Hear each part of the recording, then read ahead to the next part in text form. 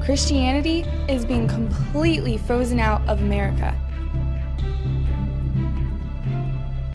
That's apparently Christianity is being frozen out of America. And instead of offering any real evidence for this, instead we're just shown a picture of a flag, some ice, and a cross. Well, oh wait, I mean that must be it. The cross is Christianity, right? And then they're frozen. That must be the ice, and then the flag represents America. See, Christianity frozen out of America, so they got all three in a picture, and that's their evidence for that. Must be true. Why can't I pray in school? I think the better question might be, why do you think you can't pray in school? Because, I mean, if it was actually outlawed the way you guys try to portray it as being, you could still do it. The problem you have is that you can't get everyone else to stop what they're doing and like watch you and respect you as you pray, because I mean it's so important for everyone to know that you're praying right then. You can't just close your eyes and give a quick prayer, or just pray in the hallway before school, after school, before a test. You want to say your little prayer. Like, nobody's going to stop you. It's just like when you want to disrupt everyone else with your prayer, that's when it becomes an issue, and you guys are like, I can't even pray in school because all I wanted to do was just shove my prayer right down your fucking throat, and then they said I couldn't, so now that means that I can't pray in school. Why can't I pray in school? Why do I have to check my religion at the door? Yeah, nobody said that you had to check your religion at the door. You just don't use it as an excuse to try and infringe on other people's rights. Do you understand? It's the same way that you would say, like, why does a teacher have to check his religion at the door before he comes in and teaches at a public school? Like, let's say he was a Muslim teacher. Why does he have to check his religion at the door? Why can't he teach your children about being Muslim and all about Islam and Muhammad and Allah? I mean, Christians don't mind that at all, right? No? Oh, wait. Giant double standard. It's like freedom, and it's, you know, to freedom of religion if you want to put Christianity in schools and if you want to force some kind of Christian prayer, but then you're trampling on their freedoms again if you allow any other religion to do the same fucking thing. Why can't I write about God in my school papers?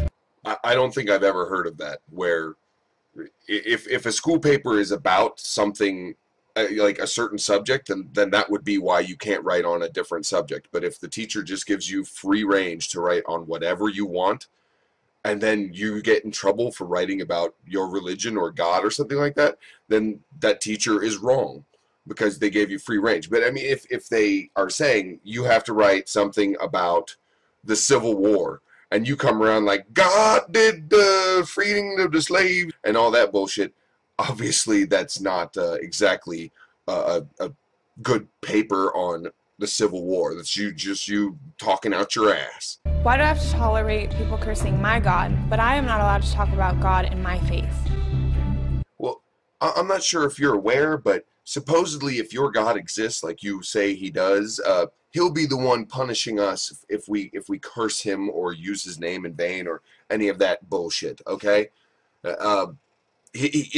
You have to tolerate it because freedom of speech. You live in America and we have freedom of speech. So if I say goddamn or Jesus Christ, what are you going to do? Not tolerate it? How exactly would you not tolerate it? You're going to punish me, lock me up? What are you going to give me a few lashes? How exactly are you going to not tolerate that?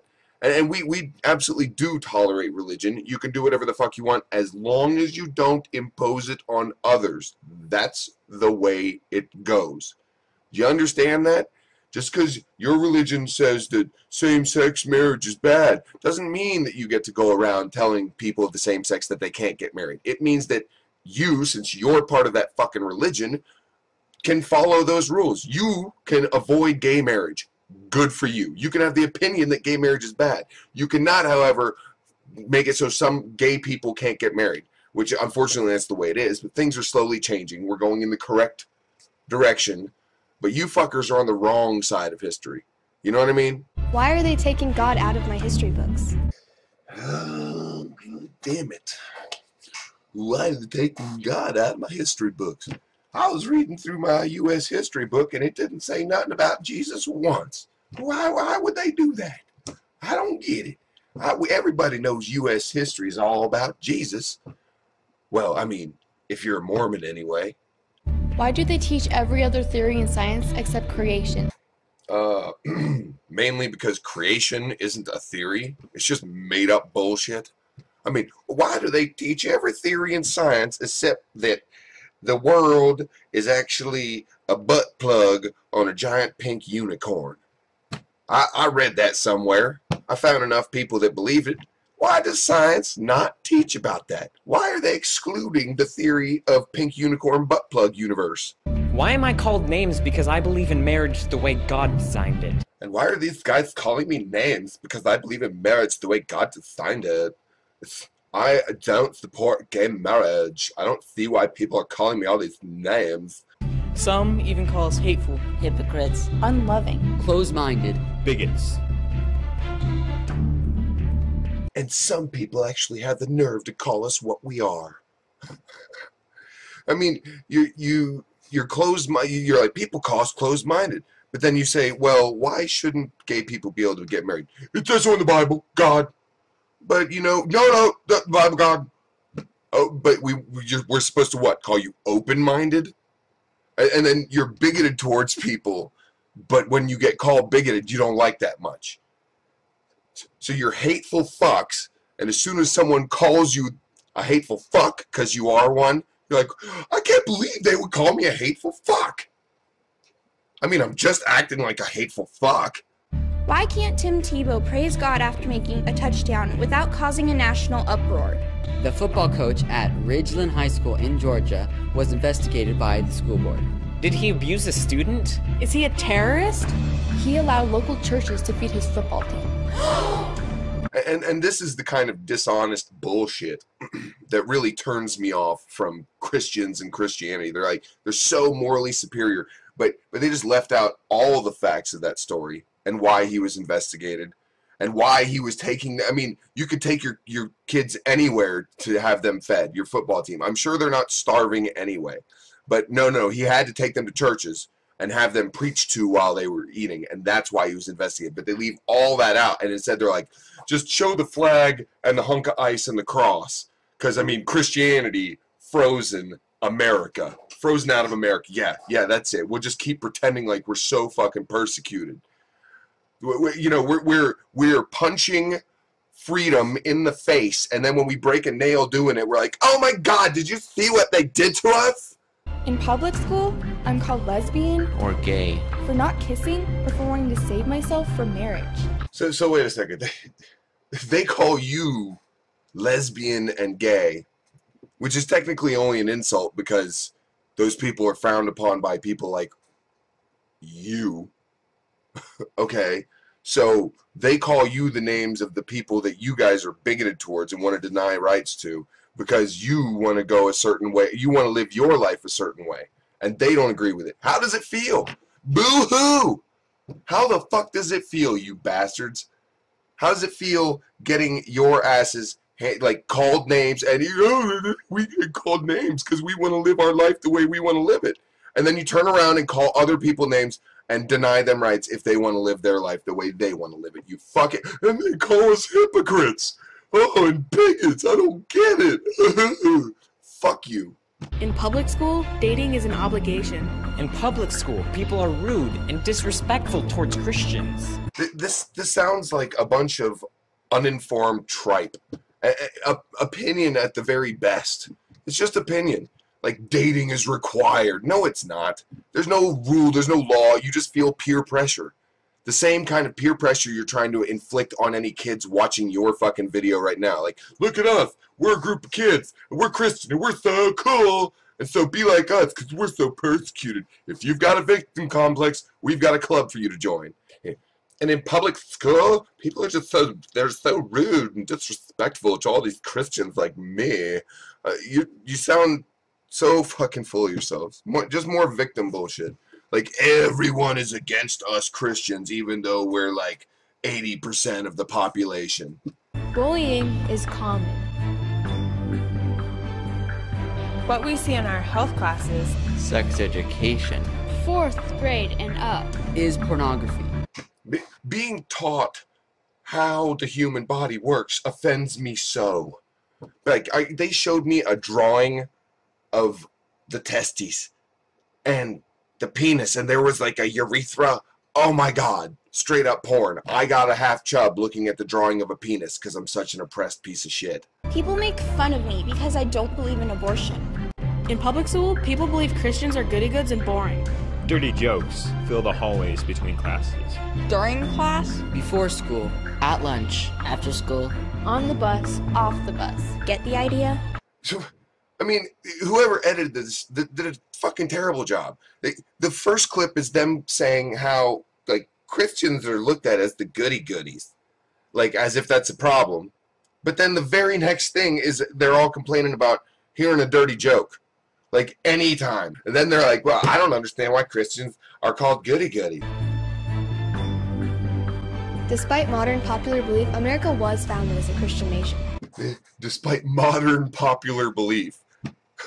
Like the Treaty of Tripoli. Oh my God. You know, no, despite Christianist, revisionist history where they just, they shove under God into the Pledge of Allegiance and then try and pretend like it was always there. Where they slap "In God We Trust" on all the bills and the coins and then pretend like it was always there. And then they pretend like everyone was just such a big Christian, and that they not only were they let's say all the founding fathers were Christian, okay? I'll give it to you, even though it's totally wrong. Let's assume that they were. They were still smart enough to put in the Constitution that there should be no religious test, and that the government can't choose or promote one religion over another. So even those Christians were much, much smarter than you are.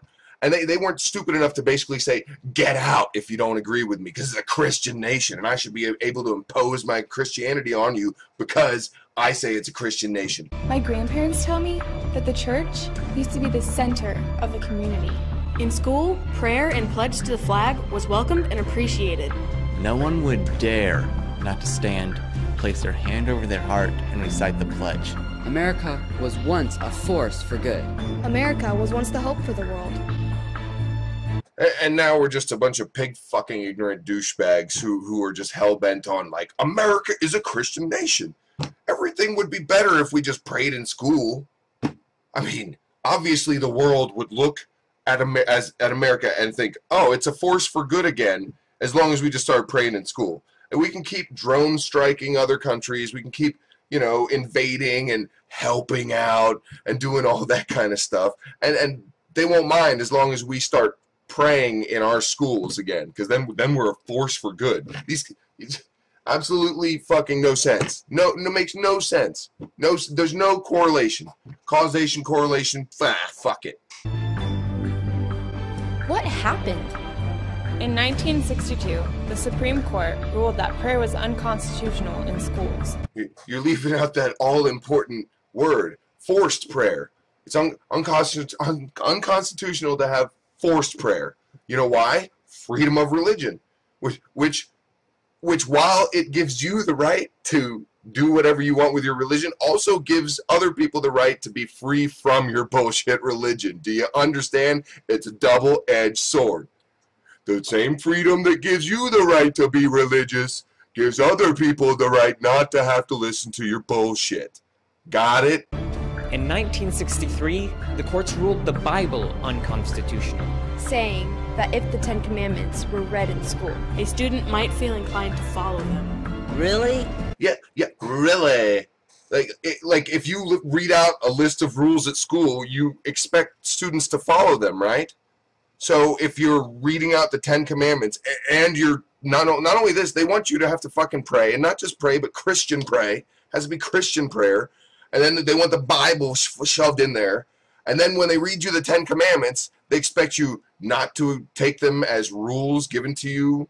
And as the school reads you off the Ten Commandments, you're not supposed to consider that rules after they shove the Bible back in there and then reinstate Christian prayer. Are you fucking serious? Is anyone out there dumb enough not to? I mean, even other Christians out there should be able to see how fucking retarded that is. That of course that's why the fucking Supreme Court made that decision. Of course that would be seen as like forcing religion on children. And of course they would look at it, especially after you shove the, make them pray and put them Bible in each of their hands. They're going to fucking think, yeah, I better follow these 10 commandments, otherwise I'm going to burn in hell. Children are susceptible to that bullshit, and that's why we keep it out of schools. Obviously, indoctrination is an issue. Look at all these retards I'm responding to. For over 50 years, Christians have been unwilling to get involved. People who do not love our God have stolen our country. They stole our country.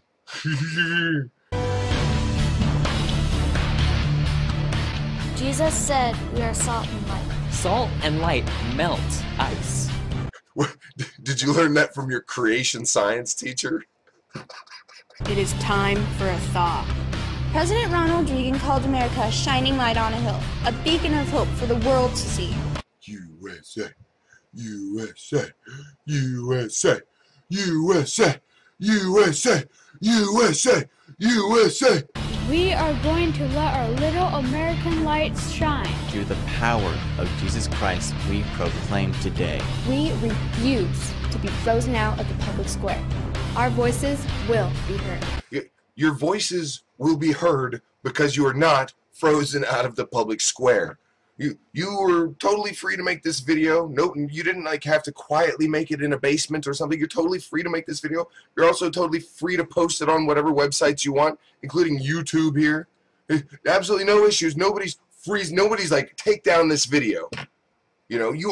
Christians are supposed to be frozen out of the public square. You fucking idiots. You victim complex douchebags.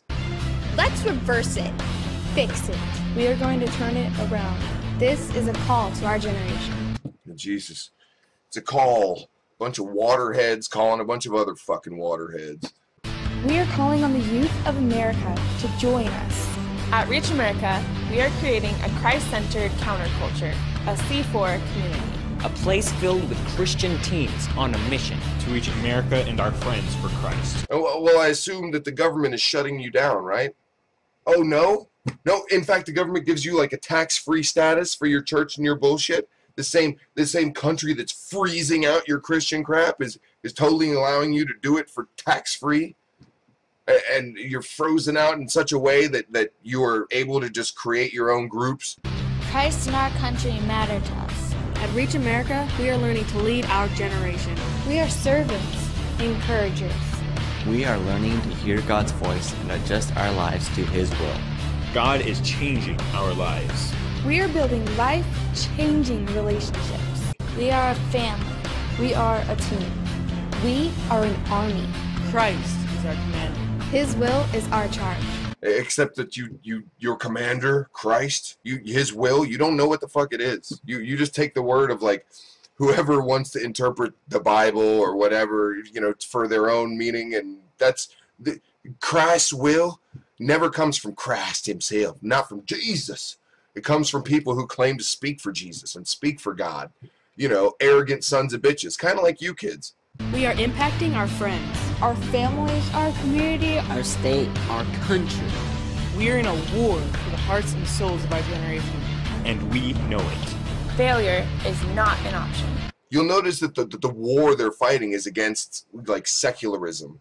Pretty much. They're not fighting against any other religions, really. I mean, not here in America. I mean, they don't want to afford those religions the same rights, but what they really have a problem with is secularism.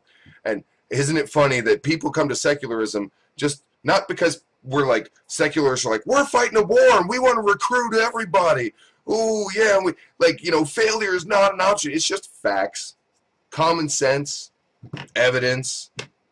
The fact that you have to be a complete moron to ignore all those things, and then,